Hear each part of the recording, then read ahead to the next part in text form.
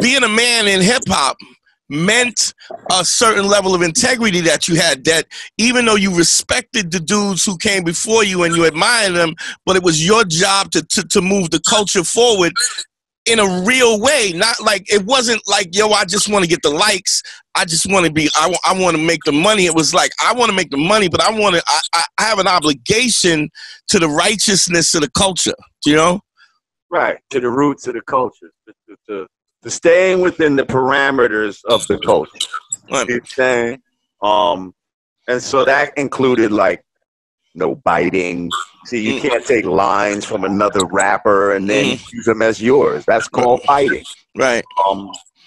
That's some shit we would have never done. Like, right. You know what I'm saying? We can keep moving the culture forward, but you got to stay within certain parameters. So no biting was one of them. Being original was one. You know, it wasn't always, I'm not going to act like all hip hop had some righteous, conscious shit in it, but it did have that. You see what I'm saying? We had all kinds of different hip hop back then. Well, I'm not saying righteous in terms of, you know, the ethical righteousness. And because look, I've said this to dudes, it's a funny thing is that, look, we did this show before with Patrice O'Neal, right? And I get this all the time where dudes will be like, oh, that's Dante, that's Patrice O'Neal's sidekick, da-da-da-da-da. But I say, look, and not to take nothing away from my dog, because he was my brother and I love him to death, but you can't call yourself a pimp if you buying pussy. Like, you know, there's no ethics in that, but the chick that sells the guy that buys the pussy is the trick or the mark. The chick that sells the pussy is the hoe. The guy who gets the money from the transaction is the pimp. You can't just change the definitions as you see fit.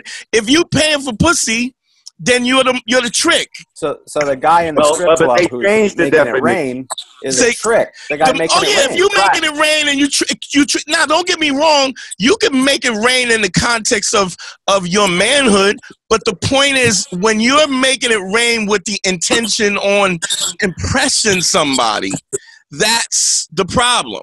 Like, I've gone to strip clubs and tipped strippers, but the point is, there's an ethical thing even about that, where this chick is working, she's trying to get her money, whatever. I've even said this, where a chick was checking me, and I would be like, yo, I tip her, and I would be like, ma, go get your money, we'll talk later. These guys are tipping because they trying to get some pussy. Yeah. They're trying to impress this girl. Oh shit, look how much money he tipping me. Fuck it, I'm gonna go with this nigga after the fucking shit. Right. You know what I mean? And trying to get some. So now they redefined it. You got dudes like Lil Wayne talking about it ain't tricking if you got it. No, it's still tricking. No, it's definitely tricking. It's definitely tricking. It's just big tricking now because you got more. What I'm saying. You still a trick. You still getting tricked into paying for something that you should be able to get for free. That's why it's called. And it's not. And I'm not saying that I haven't been in situations where I've bought a gift or something, but it was out of the context of, this is what I wanted to do. This is what I wanted you to have. You held me down, and now I'm gonna hold you down. Young man score 202. Better hear what I've got to say, because you won't get it again. I'm not an alpha male. I'm not a beta male either. I'm just a better man.